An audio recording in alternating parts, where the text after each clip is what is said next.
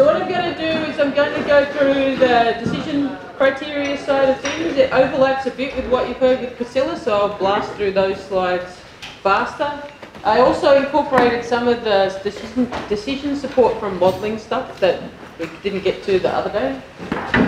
So basically my experience of fisheries and coastal management is a bit like how 2-year-olds share toys.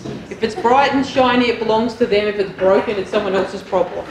Okay, so you have to think about how you deal with those kind of clashing objectives when you're trying to deal with indicators for supporting decision making rather than just recording what's going on. And there's lots of different ways of doing that.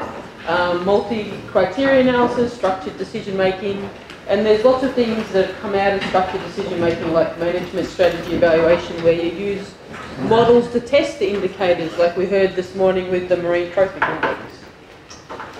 All of those though require indicators that you can link to performance measures. So the way that these work is typically in the adaptive management cycle where you have some higher order objectives. You then decide what you're going to do in management, you implement that management, you see if it's doing what you expected, and then in the longer double loop you then can update that in future objectives. This part is the key. This is where the indicators and decision criteria are important because you're checking that the management or the action you've taken actually is doing what you thought it was or is having any impact. So one of the biggest, so we heard this morning about a lot of debates that happen in the science space, either within the literature or between science and the outside world, so to speak. Marine protected areas and the role of marine protected areas are one of these, and part of the reason that debate sits there is because some places people have gone and looked for attribution of the effect, and other places there's been a little bit of a faith of if it's in place it's working and has the desired effect without going back and actually checking. And so that's a big part for conservation overall. They tend to spend less time checking that their action has actually delivered, even at a managerial level, than you see in fisheries, which is why the tension can develop. But you have to use indicators well. So this is an example that Keith Sainsbury uses. There's the expectations of how you communicate that information. So we've got this balloonist, and he's flying along, and he's actually lost his phone over the side, so he has no idea GPS-wise where he is. So he sees someone on the ground, so he comes down and says, "Where am I?" And the guy gives him an exact altitude and an exact grid reference. And the guy's like, "Yeah, you're a scientist. That's not helpful, I'm still lost. I have no relationship to where I am." And this guy says, "Yeah, and you're a manager because it's still my fault and I gave you accurate information." And it's that misconnection between what's useful information and what we feel comfortable as scientists in delivering. You have to make the interpretation step. If this guy had said, "You're 20 metres outside Australia's Parliament House," and the guy knows he's in Canberra, he probably has a better idea of where he is than giving him an exact grid reference. And that's something that people appreciate more broadly as they move into using indicators for management support. So Jamil Samuri and a group of people in Seattle have done a lot of work in this area. Particularly in the form of integrated ecosystem assessments along the coastline and bring all those pressures together. And the key part is that you've got to have a management goal defined so that you can see if the indicator is actually delivering information relevant to that goal. And getting that management goal defined can actually be a really, really hard part of the process. But it's really important because you can't have information content without it. So you have a reference point. This is the indicator that you can actually follow through time. This is the reference point that you're hopefully aiming at. And it's the difference between that indicator and the reference point that tells you your performance. So if the indicator's above the target, great. If it's less than the target, not so great. Okay, so the issue that we have in climate change is also that the reference points may be shifting. But that's not a discussion for today. It's just something to keep in mind. That's why you need that double learning loop, because you might have to go back and revise it. So you've got the different kinds of indicators. You've got stuff that as scientists we often do where we're just trying to describe the system and how it might have changed or how the trends might have expressed themselves as well as real change through time. They're used to understand things, and there's literally hundreds of them. So back when I did my postdoc, again when the dinosaurs roamed the earth, there was 400 ecological indicators suggested in the literature then. It's grown a bit since then, but there's been less refinement down to what you can use in management. Management indicators actually take an extra step. They take that information and they say, okay, this might be what the world's doing, but how does that compare to where we want it to be? And it's that extra step that's the critical one. It's also important to get participation in the definition of those indicators, so people can accept why they have information content, and because they might come up with other ones that are useful as well. There can be some perverse outcomes that way, but as long as you're aware that that's a possibility, you can find really useful ones. So an example of a fun indicator that was used quite broadly in the United States for a while, I think it's still used in one particular lake, was they wanted to get on top of water quality but communicate that to the community. So what they did, they had the idea of the Secchi disc, so you drop the white disc, how far can you see it? But what they did was they gave the mayor a pair of white shoes, and how far into the lake did he have to walk before he couldn't see his shoes anymore? And then actually the community got behind it and they would all come down to see the mayor walk into the lake. There was, funnily enough, an evolution of taller bears through time as the water got cleaner. The shorter bears had a resistance to being involved. But it was a good example of how to have information content in an indicator that the community got behind. You do have to allow for all those different parts, particularly when you're in the coastal space. You have to have indicators or sets of indicators that between them describe the complicated system. So no one indicator is likely to do it. That's particularly because you've got to expose the trade-offs that can happen between indicators. So there was a paper I was finishing yesterday and it showed that ecosystem-based management can deliver heaps more than single species of management, except when it came to employment. There was no iteration of it that I could find where there was more employment from EBFM than from single species in the model we were playing. You also need to be clear about uncertainty, and that can be really difficult in terms of communicating that across to other people. So we can, as scientists, we deal with uncertainty quite a lot, but the communication of that can be quite difficult if you're also trying to do it in a way that's easy for people to appreciate, like in report cards and green, yellow, red colouring, that kind of stuff. The stippling works fine for scientists. Most managers just ignore that there's any dots on the picture at all. You also need to prioritise information needs. So drowning people in hundreds of indicators doesn't work. So for instance in Alaska they follow 400 indicators of ecosystem state to tell the Fisheries Council, but they have a one-page sheet that sort of captures the top headlines each year, almost like a Twitter feed of what the indicators are saying, and that's what's been most effective in communicating that. You also want your indicators to have clear patterns. So for instance, you're after linear interactions rather than non-linear. So if you've got this kind of world, you can say if my indicator's down here, then the thing I'm actually care about. So that's something else I should point out. Indicators are not always exactly what you care about. They're correlated with what you care about, but they're easier to calculate and track. There's often inherent properties of a system like resilience that you can't directly measure. So you want indicators that are telling you about that. And you want this relationship to be as clear as possible. So if you've got a value down here, you're pretty clear what the attribute value is and whether it's desirable or not, and equally up here. But if you're on this curve and you have a value for the indicator, you don't know whether it's good or it's bad. So you need to have clear relationships with what you're connecting to. You also have to have something that's easily communicated and has direct, it can be easily interpreted. So this is a lot of what Priscilla had already said. And in the old days, again when the dinosaurs weren't here, the canary in the coal mine was a saying that was really common, like because they used to literally take canaries down the coal mines. If the canary died, the air quality wasn't good, and so they could leave. And that was a really good indicator. It was clear, it communicated the message, it got you out. Unfortunately, I was presenting this to a group of undergraduates the other day and to my own children. They were like, canary in the coal mine? What the fuck? So you have to update your analogies and your indicators as information content changes. So they had no idea about coal mines and canaries. But there's other options. So for instance, when I worked on Ningaloo, I did have to go to the hospital a couple of times because I'm very accident prone. And when you arrive at the Ningaloo hospital, they have to deal with so many foreign tourists in this tiny little town where they can only speak English and they speak a very strong Australian dialect. So they had this, you get handed a piece of paper, and on that piece of paper you have to circle which of these that you are. And there's 10 different kind of gradations of happiness, and that's how sad you are, and that's how much pain you're in, and that's how you get prioritised as to go into the emergency department. If you circle this one, you get in faster than if you circle that one, funnily enough. But it was easy, and it could go across different groups very quickly. You also have to think about how you pull together multiple indicators, because you will need to deal with a suite of indicators to communicate what's going on for something as complicated as an ecosystem.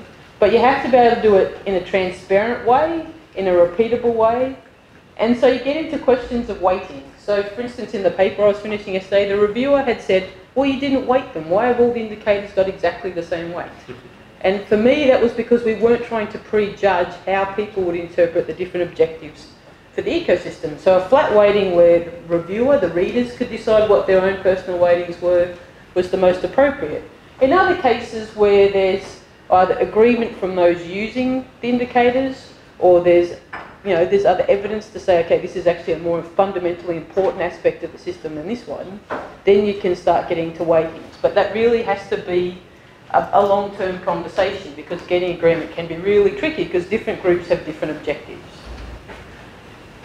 There's also the issue with composite indicators that Priscilla already highlighted. So the Ocean Health Index is a great index. It gives you a really fast idea of what's happening where, but it can hide a lot of detail of what's happening in the different components. And composite indicators typically have to be teased back out again to make sure that they're not getting everything's fine in the middle answer, well, one thing's doing really well and one thing's just going down the pan, as they say in Australia. Not doing very well is probably the best way of translating that. Yeah, so you've got to be on top of all what the different parts are doing. So the payoff though is if you can actually get the successful use of indicators, you can really have really clear decision making that takes the blame and the tension out of it, because you've got a clear decision, you've got a clear set of rules to follow, and you've got an indicator that can feed into that process. You can also have a way of repeating it so that there's really complex options can be consistently thought through by lots of different people with different backgrounds. And that requires transparency, it requires the agreement beforehand. So that's when it becomes decision criteria. There's a lot of involvement with talking to the people who are going to be using it to make sure that it remains useful. And there's already some of you in this room that have had to do that with the reporting in the Mexican fisheries around the use of the zoning and that kind of stuff. So there's some of your other classmates, for want of a better word here, you should talk to them about the experience they've had on that front. So we do need these reference points though, because it's really important to know both whether you're at the place you want to be or whether there's an absolute limit that you have to avoid. So we've just heard about tipping points. A lot of these reference limit points are you're trying to avoid being near a tipping point. So over the course of my life, particularly in Australia, it's gone from you just know not to walk next to the cliff to enough people have fallen off the cliff that they now put fences on all the cliffs. And that's effectively because they're trying to warn you that you're approaching a tipping point. So they've got a target, which is you don't die.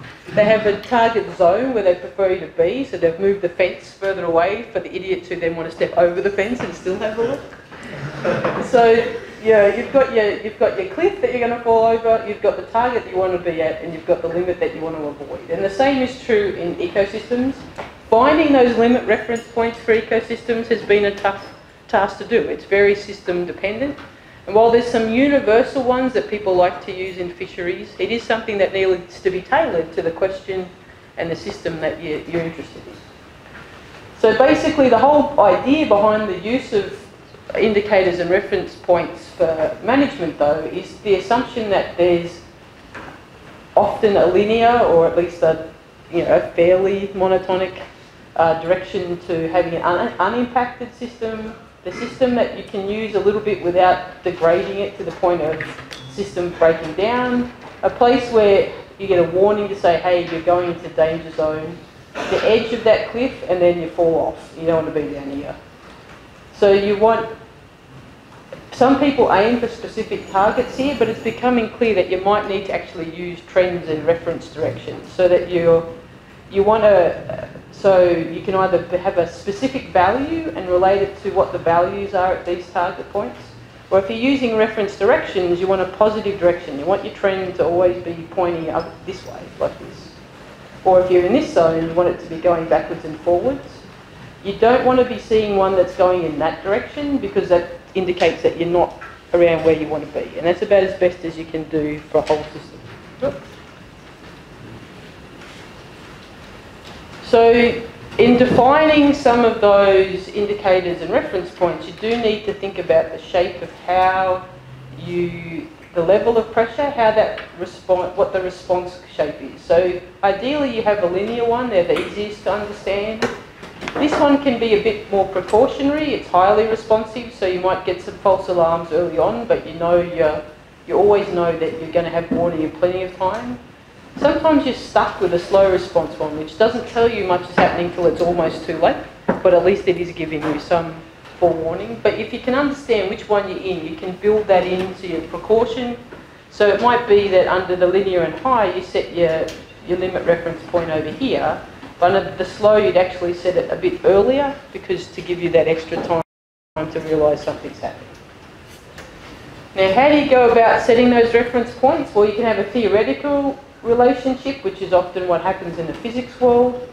But for the ecology and the socio-ecological world, it's a bit messier. So what you tend to do is look through a time series and say, what's a desirable value in the past that you want to aim for instead, or a desirable value in space.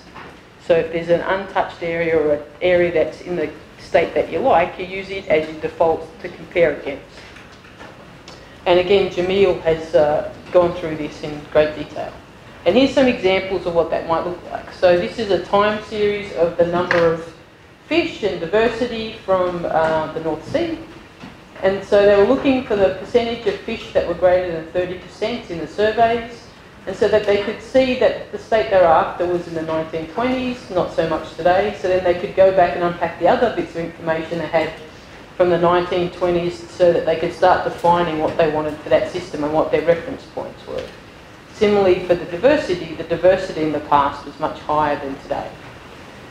The other alternative was to look in space. So they had different parts of the North Sea had been impacted to different levels at that point.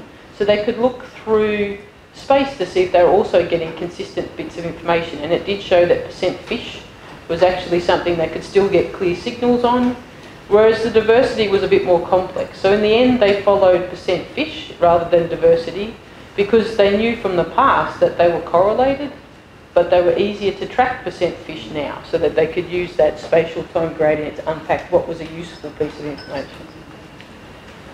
The other one is about identifying the reference points and whether you want them to be a linear, so just a linear target like we've been discussing, or whether there's some other information that you can make hold of, so that optimum or threshold.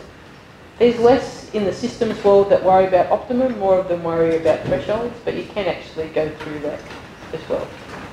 Now, in terms of the reference directions rather than a reference point, this is an example from Alida Bundy, and she went through, I think it was 25 different indicators in the end for multiple systems around the world, and just looked at, the concept was that whether they were no change, improving, or declining. There's a red arrow somewhere.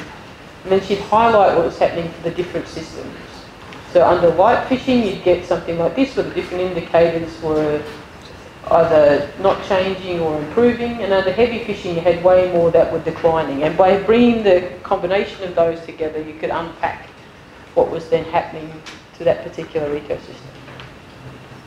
You do have to be careful when you're doing that kind of trend analysis, rather than having a specific part, because of the kinds of trends and longevity that you heard about from Laurent, and partly because different ecosystems do different things. So this is an example from Australia, where in one region the interaction between lobster and diversity was doing that, and in one region it was doing that. And immediately when you saw this in the model world and the data, you thought, well, that means that over here, if you tried to use this assumption everywhere, you would have misinterpreted what was happening in this area. Now, how often do these kind of changes in response happen between different ecosystems? Quite a lot, because these two were actually only 200 kilometres apart. They were just on different sides of Bass Strait. So this was the relationship in Tasmania, and this was the relationship in Victoria.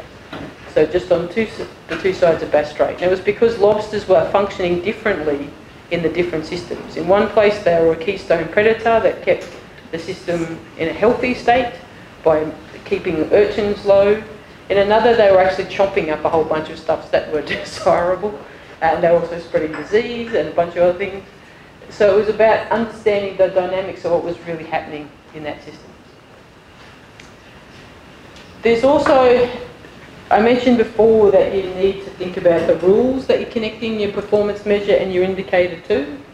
It's really useful to actually have a set of clear protocols to say if the indicator says this, then we need to take this particular action.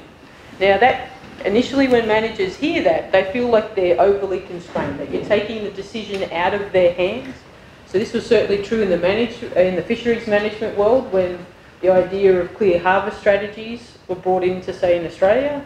They thought, well, you're taking my ability to negotiate with the minister and the fisheries guys out of it. But they quickly learned it also took away the blame. There was one clear set of rules, you fed the information in, and it came out with the answer of TAC needs to go up, TAC needs to go down. There was no longer the political blame throwing around who made the decision, whose fault it was that the TAC had to go down, because the rules had been pre-agreed by all the participants, and that included the fisheries industry as well as the NGOs, the indigenous population, the managers. So it was just it took the politics out of doing fisheries management in Australia.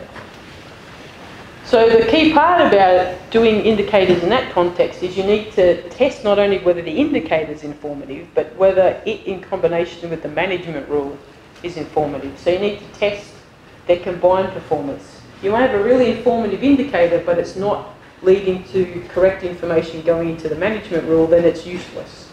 So you need to check for all the sources of error. So the paper that they were talking about the other day, where we had that humans were one of the major sources of uncertainty in the fisheries management process, that was because we were trying to think about where could our management process go wrong, what could the indicators be misleading. And it just kept turning out that the people's response was the part that kept tripping it all up. And that's where we learnt that from. It's okay to have an imprecise indicator so long as the rule compensates for that. So that was my comment the other day. So long as you know that a model is biased, it's fine. It's only if you assume it's not biased and you're making an erroneous assumption that you're in trouble. This is an example of how to have a clear rule even in a qualitative situation.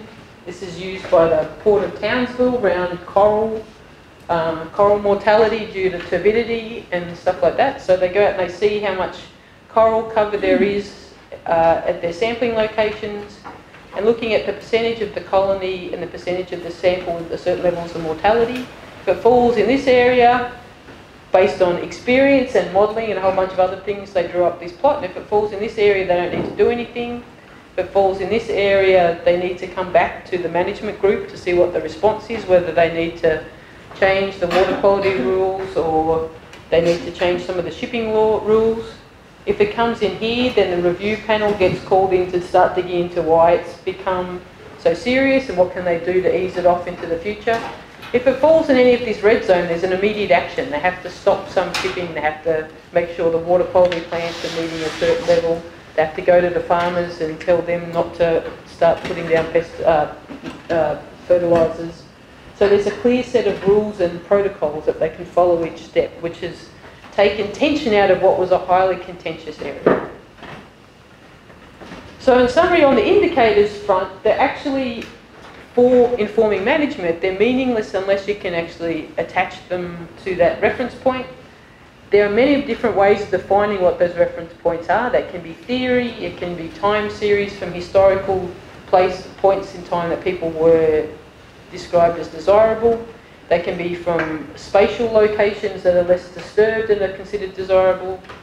But most importantly of all, their performance has to be considered as part of that whole management package, so that they can make sure that they're delivering true information content to the management decision process.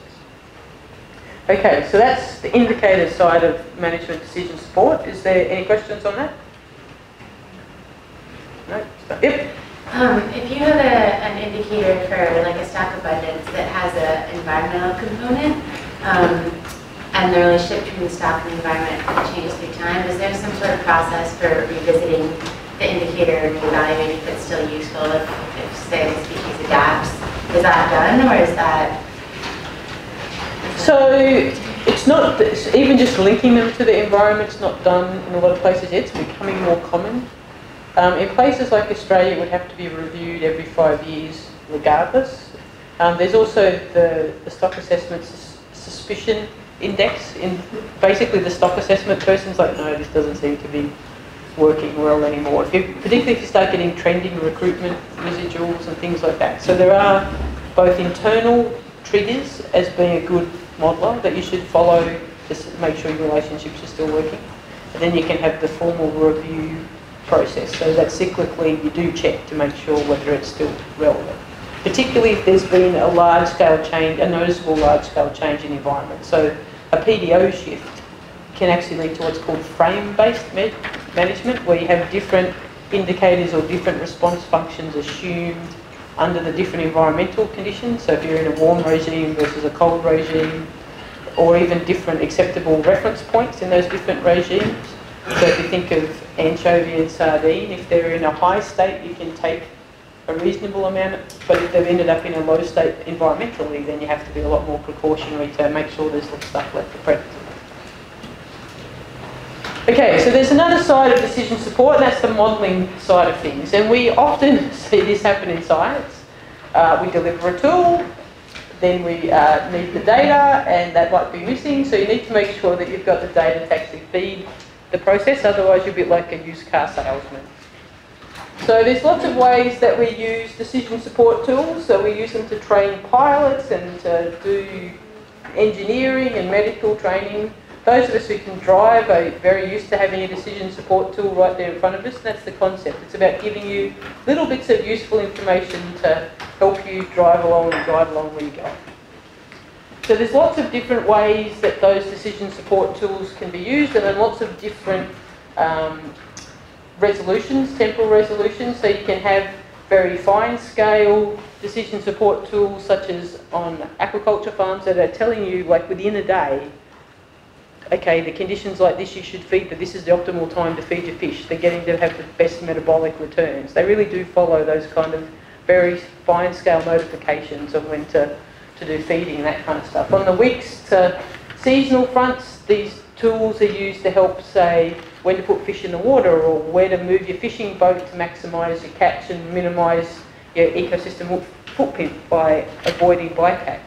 And in the longer term, it helps to have infrastructure development in the right place for people to be prepared for transforming their operations. So off Tasmania, for instance, because of climate change, they'll have to change the species that they fish and the species that are in aquaculture pens, but they likely won't need to do that for 20 or 30 years, so they've got some warning about when that's happening where, so they've got that long-term planning. So all of those are the use of different kinds of models, statistical models, process models, big system models, to help give them the information that they need on the right scales to do those decision making.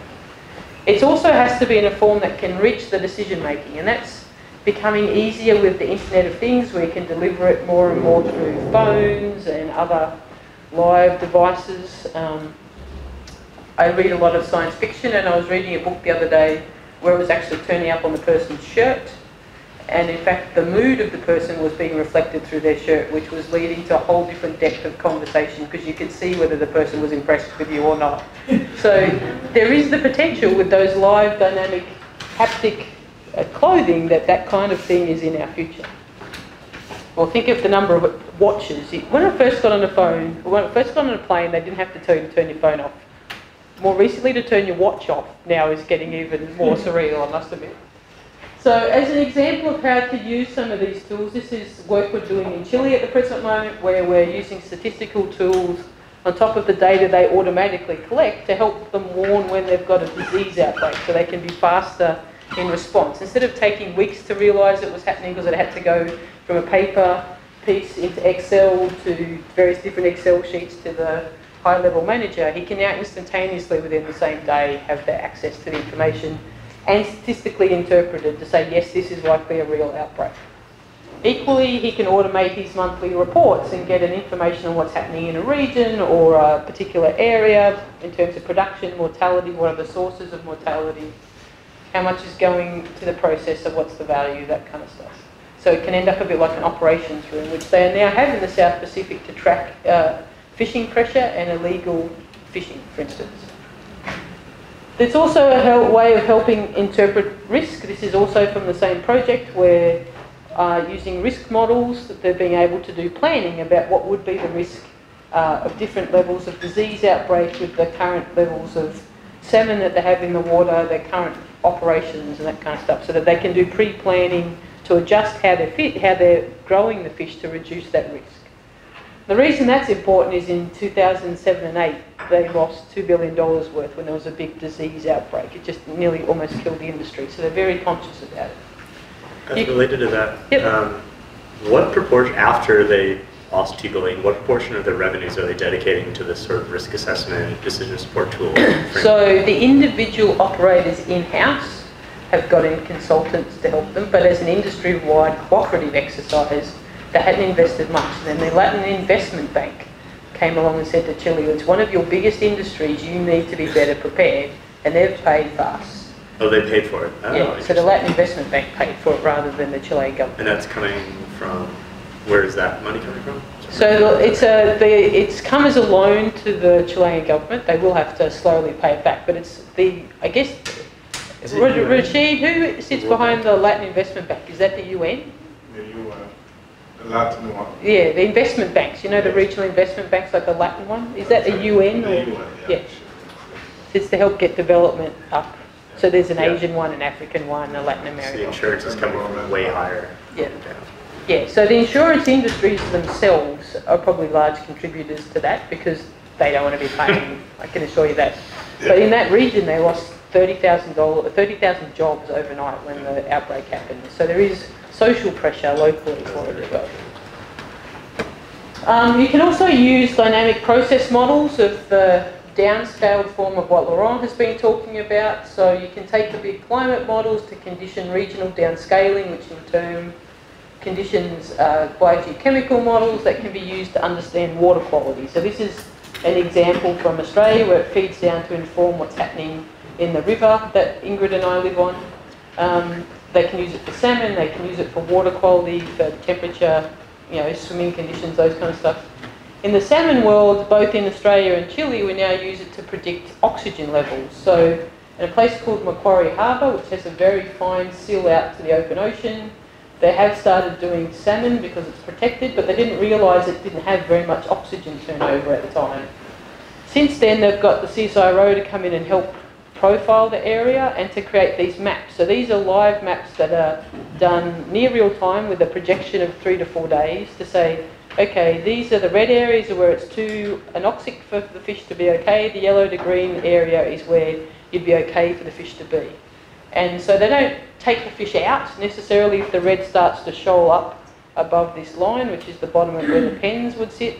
What they do is they stop feeding the fish, so the metabolism sinks down and the fish can ride out the anoxic area without dying, which has been pretty important. They are starting to destock the area, but this tool has helped them become more sustainable in that area and still have a productive economic outcome.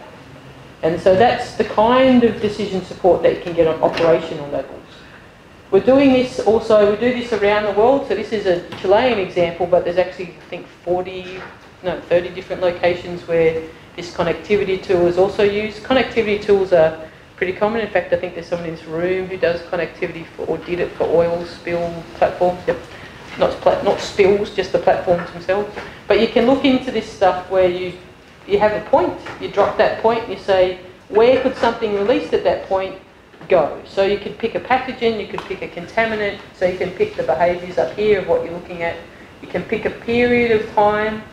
So it does rely to have one of those hydrodynamic models sitting underneath it, but it then predicts what's the footprint of that release. So you can either do it from the release point going forward, which is how we find lost sailors around Australia now, or where the oil spill is going to go, or you can go the other way and say, if it's turned up here, where could it have come from? And that's used in Australia in law courts to do attribution to vessels. So whether material has fallen off a vessel and caused, marine debris or an oil spill, they use that to say, okay, where did that come from? You can also use it to help planning on a slightly longer time frame. So the different colours here are about connectivity and residence time.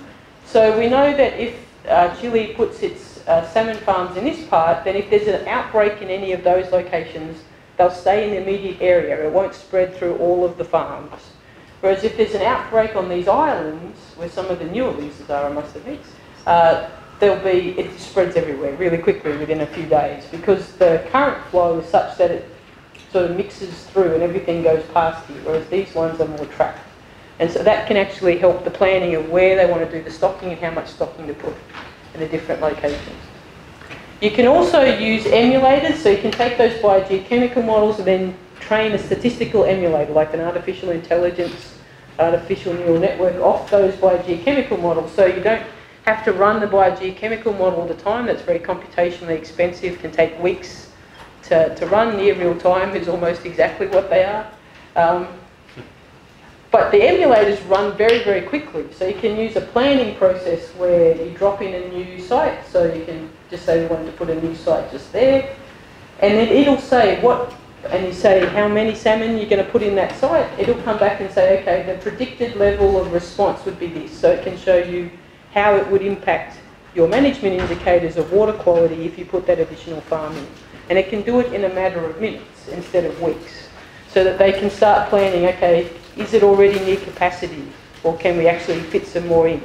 So that they can have that immediate response. And the managers really sit down and use this on a day-to-day basis. So they don't realise they're doing modelling, they just know that they're getting a source of information to help them with their management process. It can also help conservation planning. So these are statistical models where you take presence, absence and number of species to help map out in areas where you can sample. So there were 400 samples taken over this region, which is the size of of Japan. It's the Great Barrier Reef, but they couldn't exhaustively sample everywhere. They took those 400 samples and created a random forest model to say what was likely to be where on the reef, so that they could plan the spatial zoning. Equally, on the west coast of Australia, I think they had ranges of samples up the coast, but again, they couldn't exhaustively sample. But using the statistical model, they could say what was going to be where when they put down their big zones. It can also be used in the attribution side of things. So they've been looking at the trawl footprint in Australia. So fish trawling has a bad name internationally. In Australia, it actually covers less than 3% of our EEZ. So it was a way of communicating with the managers about where those hotspots were that you wanted to avoid, but what was the true footprint of where the fisheries were going, so that you could understand what benefit communities were happening where. It also has been used in Australia, the same kind of statistical approaches, like the species distribution models we talked about the other day, where you have the observations, you have a map of how the species, temperature preferences, habitat preferences, and what that means about where they'll live. That kind of information has been used in Australia to help what's called dynamic oceans management. So instead of putting an MPA in one spot, or a fishery zone in one spot, going through hundreds of pages of legislation, locking it in place forever, they said actually we're going to define it on water quality properties.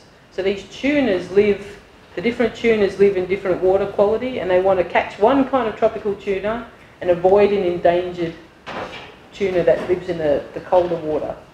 So what they did was they took these maps, and on a weekly basis they were updating the management zones. Right, now you can fish here because you'll avoid the vulnerable tuna and you'll maximise your catch of the tropical tuna. Next week you're allowed to fish over here because that's where the tropical tuna is this week. And they were literally running the management process on that live basis based on the statistical models. So as they are using it in planning too, so they can plan where to put the salmon farms and what kind of stocking density. Similarly for the prawns. For the tuna, they've got this management, and for this tuna here, they're not doing dynamic management, but they're telling the fishing fleet. So this fishing fleet captures small tuna, the small southern bluefin tuna, takes them to aquaculture pens and grows them out so that we don't have to chase them around the whole world to get them a big size that's lots of money. So, but the tuna have changed the location of where they are due to climate change. So instead of the fishing boats wasting millions of dollars chasing around the whole of the Great Australian Bight trying to find them, they use these species distribution maps to say, no, they're more likely down here, just go there and have a look. So that they're saving the industry money as well. Beth, are those aligned with the scale of the infrastructure? So, or is it just like, say the processing or the aquaculture facilities were in one spot, but they were telling them to go like all the way around like Margaret River or something crazy? So for the long-term transformation, yes. Yeah. So in the adaptation options that I talk about tomorrow, I'll give an example of how they're using that kind of board. Because I could see the industry getting super angry if they're like, well, cool, but... Yes and no. For the aquaculture industry, probably. Yeah. But fisheries industry in Australia, you have boats that operate in here one season and there the next season anyway. We don't have very many fishing boats at an industrial scale, so we're used to driving them around. So that's an example I'll get to tomorrow. Okay, so they've got the other problem on a big strategic level, particularly the blue economy. You've got to navigate your way. So the kind of problem that a planning officer has in doing coastal planning, coastal management, is someone like trying to navigate this roundabout. If you understand the rules and you're into self-organisation, you're probably okay. But I'd love to point out that there's cars not too far apart here that are going completely the opposite direction. This one does seem to be somewhat lost. But it's about trying to understand your rules and get through that. And the problem is that most managers have to do that as if they had their hands over their eyes. They don't have a lot of information. If you can imagine a whole seascape, this is the kind of level of information they directly have about the world. What the model can do is fill in the rest of the picture for them. It's not going to be in the same level of detail, it's going to have uncertainty about it, but it can give them that bigger picture. And that's the kind of modelling that I do, that helps people think about into the future what options that they want to follow. So on the simplest level, you can do this with stock assessment models. So this is an example by Rich Little, where he had the reef habitat, he has the species, he has the fleets, and he can look at what are the different options for management of that fishery based on, how would those different management options play out? So that you can have the people then discuss the outcomes about what they mean. So these different outcomes can be in terms of stock, they could be in terms of economic returns, but you can have it very clearly laid out to you what the options are and whether they perform or not. On my kind of level, I take this kind of idea of playing out the futures, but I apply it on a very much more complicated system. So you've got the climate drivers that we pull in from hydrodynamic and climate models, we play out the whole food web, but we also play out the action of all the different industries exploiting that system. And then how those people in those industries interact with each other, what their needs are on a local level in terms of infrastructure, how they lobby their government holders and the politicians and what that means for governance of these industries. Then how science and reporting from industries and science can feed into that process. So if you imagine Sim Earth, a version of the world where you can play out the different options, but it's done with science instead of just on your mobile phone, then that's kind of what I do on a day-to-day basis. On the very simplest side of things, you can play out individual fisheries questions. So we've used these in Australia to help define what fisheries look like. So in Australia, we have to pay for management out of the licence fees of the fishermen. So you want it to be management that's not so costly. So if it's low value fishery and you've got really high management costs, that's not very useful. Equally, if you've got a really risky fishery and you're not putting much into management, that's not very useful either. What we're after is a sweet spot in the middle, where you're paying the appropriate amount to manage the fishery for the value of that fishery and the importance of the species in the system. So we're able to play out those different options and see what were the pros and cons of different ways of managing the fisheries. And that's then gone to help them define how they do the management. It also highlighted opportunity costs. So there's a big resistance from the fishermen in this process to pay for what they see as costly science. They couldn't see the point. Now, take note that this is a log scale. So these guys decided that the paying for full quantitative assessments was way too costly at about 60,000 Australian dollars a year. However, if they went to these perceived cheaper ones, where you use slightly cheaper methods, the opportunity costs in terms of lost catch, because they had to be more precautionary in the level of catch that they could take, or actually, by the time you get to here, actual lost catch because they weren't precautionary enough and the stock declined. In total terms, the opportunity costs were twice as high and in the orders of millions of dollars compared to the $60,000 they were complaining about by going to these lower tiers. And they were 4 times higher by the time you got to these really less quantitative tiers altogether.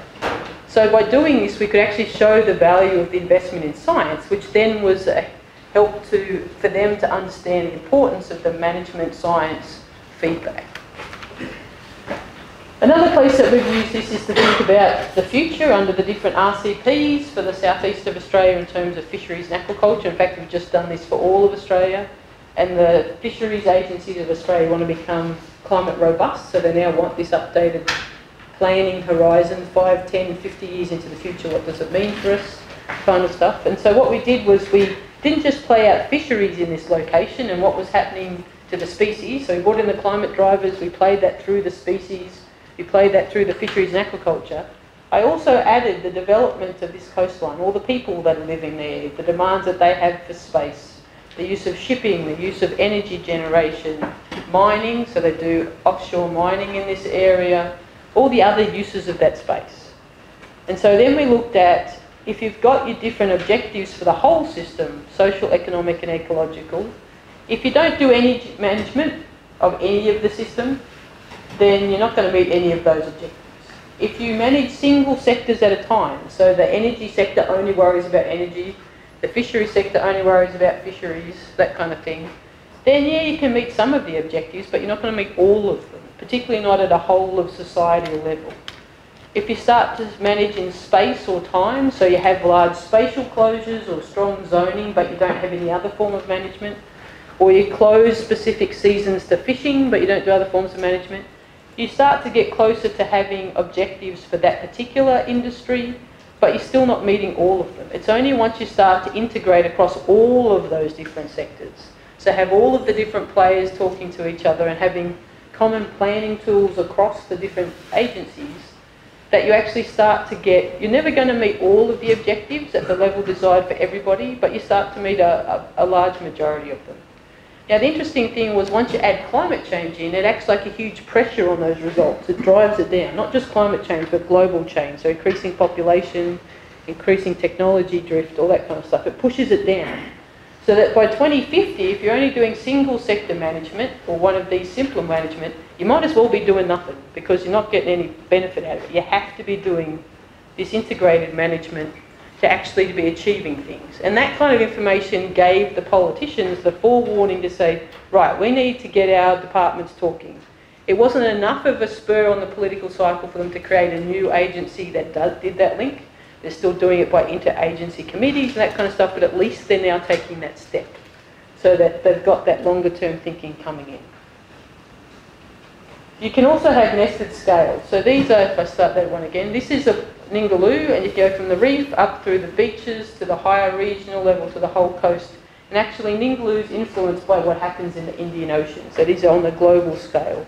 And that's that 14 orders of magnitude that I mentioned the other day. Those are all the scales that influence what's happening on Ningaloo. So for the Ningaloo model, this is a cartoon of the contents. Remember the other day I had that wiring diagram?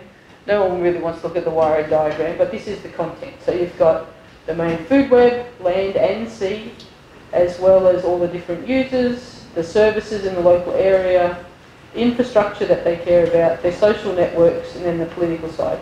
You also had to allow for external catastrophes, whether they're cyclones coming in, major oil spills off the rig, a price hike in fuel prices in Australia, but also actually international terrorist attacks. Now that sounds a little bit off. If you're managing for the Ningaloo coastline, why do you care what's happening in Bali?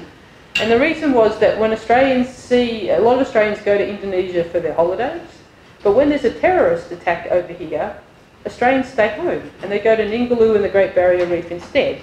So what was happening on the international stage was influencing the pressure locally. So we have to have some scenarios where we played where there'd been a string of major Indonesian terrorist attacks to see what the influence was on demand levels in Australia and so what footprint that had.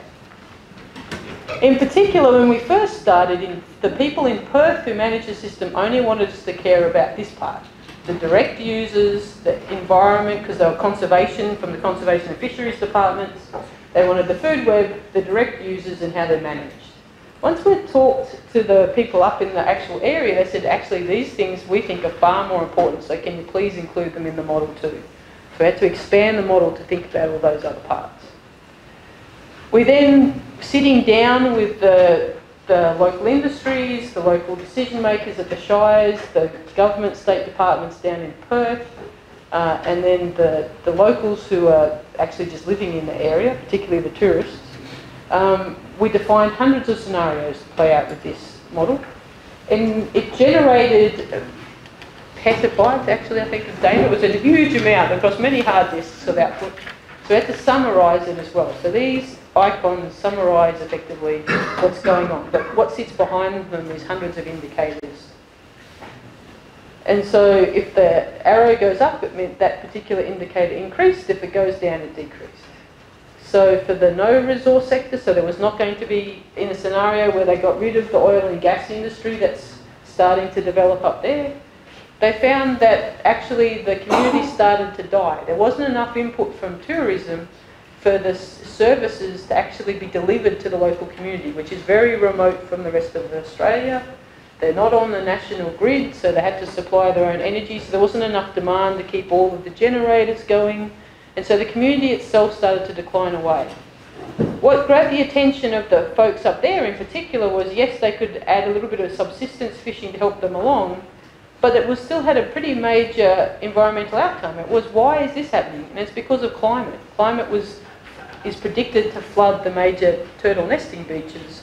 So while there's a lot of effort going into the turtles right now, climate could actually undermine all that and see decline in these regardless, including the corals. So the next sector, the next one that they wanted to do was that there's quite a lot of beach camping in the area, and the local plans were that that would continue, but they wanted to also reflect the other things that were happening, so that they put the oil sector, oil and gas sector back in there, and there's currently 6 or 7 platforms up there, so they were right to do that. It was a more realistic future. And they found between the camping demand and that oil and gas sector that yes, you still got this signature of the climate, and which was further enhanced for the stocks by the additional fishing that was happening, but actually they hadn't anticipated the level of resources it would demand in terms of energy and electricity that would require. So they did start to build an infrastructure to deliver that. What had initiated the whole bit of research was that someone had proposed building a major resort in the park, on the idea that the tourism demand would help the local community. And while it did lead to quite a large economic increase to the local community and actually the whole state's economic coffers, they hadn't anticipated in particular the orders of magnitude change in the demand. So tourists use a lot of water, they take showers, they don't necessarily respect the fact that these guys have to live off the aquifer, there's not a lot of natural rainfall. There's a huge energy demand from all the air conditioners versus little fans that these guys personally use. So they would have had to massively change their infrastructure to support a hotel, and it would have been marginal at best of actually paying itself off. So they backed away from that. They said, yes, actually that's not what we want. In particular, we don't like this idea of having to compete with the tourists to go to the beaches that we enjoy doing. So they came up with a compromise which is starting to structure how they do things up there. So they still have quite a lot of camping, but you're seeing more what they call eco-lodges. So these are tents and specialised camping along, it's very high end, so there is a social decision there that they'll have camping for the poorer families and then these really high end tents for the richer families. But it has actually led to some rules that are seeing a recovery in the fish stocks. Not necessarily all the iconic species yet. Some of the sharks are still nervous of having so many people around, but they are seeing a fish stock rebuilding as predicted by the model. The turtle is still long-term going to be impacted by climate, but it is even possible under this and the dollars that it feeds into the system, particularly given the incentives of the people visiting, to get the coral recovery. So put some of that money, particularly the oil and gas offset money, into transplanting and helping the coral growth. So it's helped them vision what they wanted from the system, and it helped that stuff that Chris was talking about, where the community started to come together to talk about the science and the understanding. So instead of immediately distrusting each other and arguing, They didn't have a formal committee that someone in Perth could point to, but they'd go down the pub. Every time a new planning question came up, I'd get a phone call to say, have you modelled this? And then they'd go down the pub and they'd discuss what was happening. So it's still an informal one. It has the potential to fall over because there's no formal structure, but at least it got them talking. Importantly, it showed that there was a tension between land and sea. They couldn't have a community without some development on land, but the development on land had the potential to impact the sea. And that was something they hadn't connected in their head yet. So what I tend to do is I make these big complicated models that I run, but also make little models for them to physically play with so they can learn. So we're playing out these models inside the local fishing club in Exmouth. It's a beautiful location. There was whales leaping off the end of the pier. There's all these guys who live up there all the time, so they're ignoring it while I'm looking at all these whales. And they're playing with it, and all of a sudden the head of the mayor sits up and says, holy fuck, what we do in the caravan park affects the beach? He just never thought about it. So he immediately gets all these planners together and they start talking. So it was help them to understand what was going on in their system. It was being driven by the fact they have an ageing population, so that they needed to support them rather than just have them all leave. But they had to be careful not to send themselves, go past the tipping point and put themselves in a new regime in terms of the services they needed because of the population involved. And the first hint of this was housing. They were under housing pressure because the tourists would pay more for the houses than the locals could. So that the locals were being pushed out into living in caravans or old shipping containers rather than in houses. So it's been able to help target the kind of development that they required. It was also really important to the outcome. These were some of the four most critical factors in what was turning up. The access to the region, the roads and how easy it was to get there. The kind of housing, so this is literally the kind of houses that they were living in, with little hose pipes across the ground as their major water source. So anytime a car drove over the top, you'd hear a squawk that someone's bath had been interrupted. They used open gas fires with welding gloves to do the cooking. It was a pretty... They called it Little Kenya because they considered that they were living in third world conditions. This was also the toilets, the drop, how you deal with not having plumbing. So it's a drop toilet, so it just goes in a pit. And if you have thousands of people coming to visit, that can then leach out onto the reef. So it was a major concern as well. As was recreational fishing pressure. So remember all that oil and gas development? The biggest footprint of that was recreational fishing pressure. All of these young men with a lot of money and a lot of time on their hands, what else did they do up there? They went fishing. So their fishing footprint was 1,000 tonnes a year off the coral reef because they could just take so much in their much bigger boats. So that helped the companies understand what their footprint was, what their social licence was. So they used to allow the rig workers to ship back the fish to their house on the company's dollar basically by backloading it on the trucks. So they banned it. They said if you're fishing you have to do it sustainably with catch and release, and taught them about how to do that, and that's massively reduced that footprint. So all of those little bits of information haven't had a huge transformational change on any one aspect, but they've helped inform all the little aspects of what's going up over there. Now you hear lots of people, particularly in places like Perth or disconnected from a live hands-on example like that, say, why should I care about a model? Why should I trust them? They're just a model. You evil modelers can make them say whatever you want them to say. I've actually had people literally say that to me. But, so Fabio Bischetti and I sat down and started to dig into this a fair bit more. What we found was that yes, the models were only getting the system prediction right about 75% of the time, so they weren't perfect, they weren't a crystal ball. We never pretended that they were. But if you took the kind of manager, so you heard from Chris that there was that churn, that in Australia they encouraged you to move on. So if you took one of those new managers, like Chris was in the early days, who's very educated, but he's not trained on that system, he doesn't know that system, he might as well be rolling the dice as to how often he gets his management doing what he expected it to do. If you're an experienced manager that's lived in the system for a very long time, or you know that system well, you might as well toss a coin as to how often you'll get your prediction right. If you get a bunch of experienced experts together from different fields, so economics, social, environmental, the fisheries experts, the fishermen, all in the same room, like happens in the Australian management system, they'll get it right about 2/3 of the time. So they're approaching what the model said, but they're still not quite there. They keep each other honest by taking the different perspectives together, and where they get it wrong is they underestimate bifurcations, where the system doesn't respond linearly.